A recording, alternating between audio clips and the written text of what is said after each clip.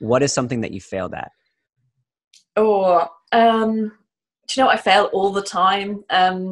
And probably the most difficult failures for me are parenting ones. You know, when I have this idea in my mind of the kind of parent I want to be, and it doesn't always happen like that. You know, you don't always respond to the child in exactly the way you want to. And maybe that's amplified for me because of clinical training and learning about childhood development and childhood trauma and being invalidated and stuff like that. And so I perhaps have the tendency to really kick myself if I realize I've said something wrong. I don't always respond in the way that I would like to, and it doesn't always happen in the perfect way.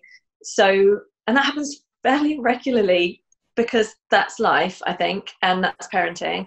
And so I think what I have to do is allow myself to feel that emotion, because the pain of not parenting in the way you want to is intense, and sometimes, you know, it physically hurts, and you know, you get the kind of pain in my chest of, oh no, that's not, you know, that's not how I want things to be. And so I have to allow myself to feel that and listen to it and listen to what it's telling me, that this is really important to me. I want to get it as right as I can, but I'm not.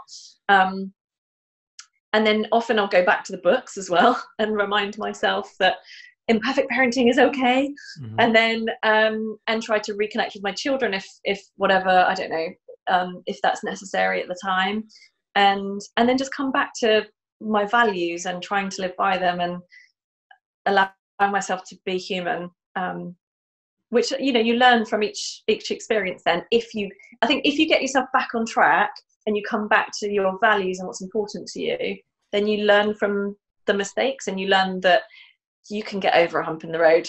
It's mm-hmm. fine. You haven't lost everything. Mm-hmm. Thank you. To kind of add to what Jake was saying, I'm not sure if you know my story. I'm a former college dropout. I had a 0.59 GPA, and like I was at rock bottom when I first entered university. And the dean said I couldn't do college. My parents said move out. And essentially, I knew what I needed to do. But when you're so low, you don't feel like you want to do those things. So at the time when you failed or you set back, you don't understand what you're going through. But when you look at it in a perspective way, everything you went through was a lesson that you learned, not for the betterment of yourself, but to hopefully share it and empower with others. So I think recognizing we're all imperfectly perfect, being kind to yourself.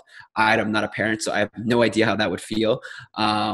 But I think that setbacks and failures are incredible. And that's what my platform is based off of, and I strongly believe in. So that was kind of my little 2 cents on that. Absolutely. And that's so powerful that you don't, perhaps you'll never know how many people have been inspired by that story. I think it's so powerful, isn't it, when you see someone on a screen or something else, and you realize that they're human, and that it's okay to struggle or to have a bad time or to fail at something. That's so empowering, because it kind of stops you in your tracks of beating yourself up about getting this thing called life wrong in some way. So keep doing it. I think it's so powerful.